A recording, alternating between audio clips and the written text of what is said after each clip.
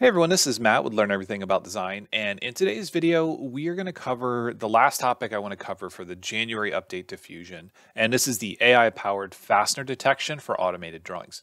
I do still have plans to do an entire video on automated drawings. I just don't really do drawings that much, so it's just really low on my list. But with this tool or this update, I thought it was important that we talk about it so we understand what it does and how it's different from what currently exists in automated drawing.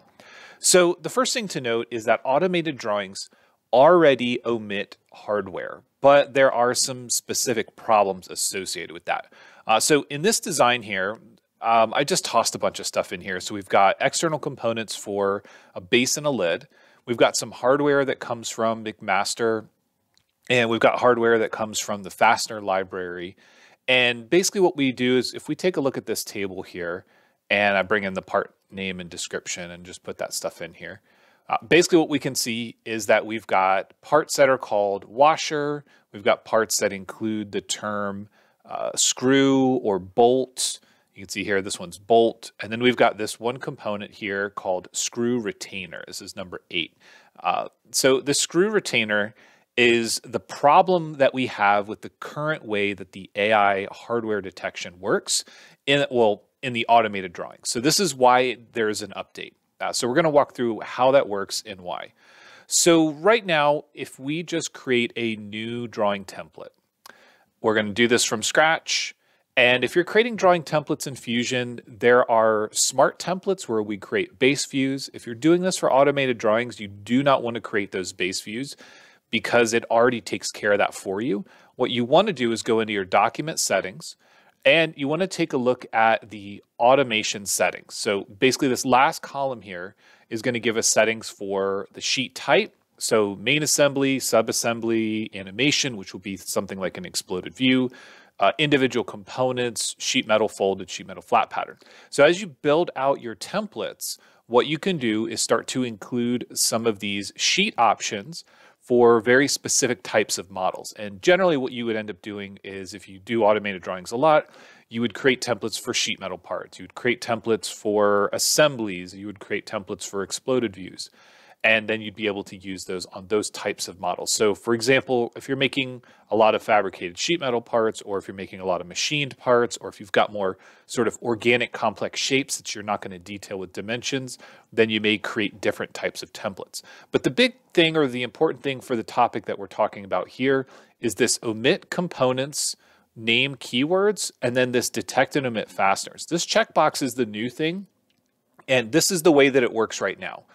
And essentially the problem is anything that has the word bolt or screw or nut or washer in it, even if it's a small section of a larger word like walnut, they call this the walnut problem, it's still going to omit it. And that's why we've got the situation where the screw retainer component has been omitted. And I'll show you that in this drawing. So basically what happens is anything that says bolt or nut or screw or washer is going to get omitted from having a detailed drawing view of itself. So we've got a top level assembly, we've got the base and the lid, and then nothing else. What we really should see is we should see an additional component for this number 8 here, which is a screw retainer. So the way that we get that to work is with the new settings for the AI hardware sort of detection. And what we do is we check this box and we want to get rid of anything that's in this little dialog box here. And the reason for that is because we don't want it to go through and still find everything that says nut or washer or screw or bolt in it. We only want it to use the detect and omit fasteners.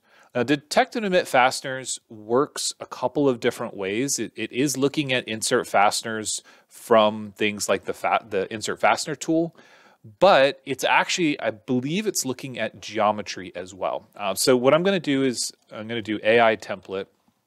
We're going to save that. And I'm going to, once it's saved, I'll close it.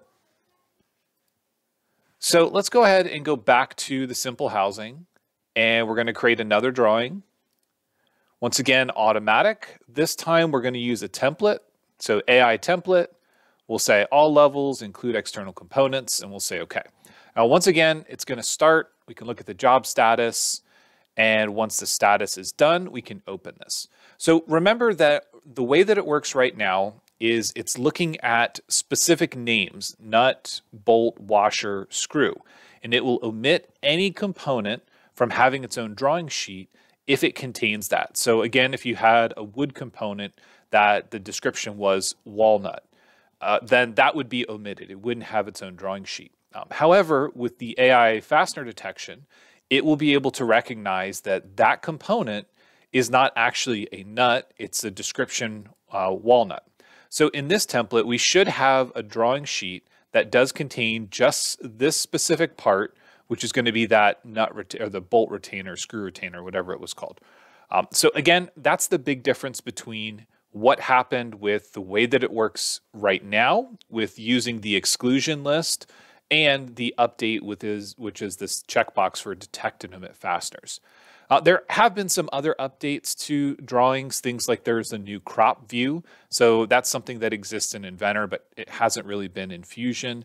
And there are, of course, other tools in here that we can use, like the tidy up options, which is part of automated drawings. There are plenty of other automated options in here, like tables. These things all are sort of in this package of automated drawings. And even if you create a manual drawing, you can still go back and use things like tidy up or auto dimension and just do them manually. But for the automated drawings, basically what we're going to have is the auto dimension list, and you can pick from different dimensioning styles.